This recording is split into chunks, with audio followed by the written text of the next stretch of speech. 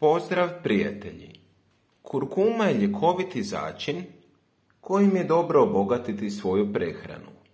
Osim toga, valjalo bi napraviti čaj koji blagotvorno djeluje na srce, krv i krvne žile. Čaj od kurkume jača krv i pomaže kod slabokrvnosti. On smanjuje masnoće i šećer u krvi. Čaj od kurkume sprečava grušanje krvi i stvaranje krvnih ugrušaka, te štiti od srčanog udara. Treba vam 1 čajna žličica mljevene kurkume i 1 šalica kipuće vode. U šalicu stavite mljevenu kurkumu i prelijte sa kipućom vodom.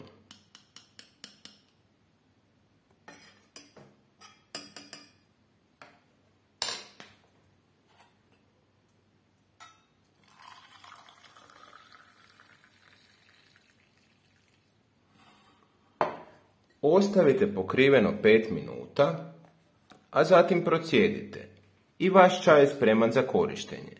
Uzimajte 2 do 3 puta na dan.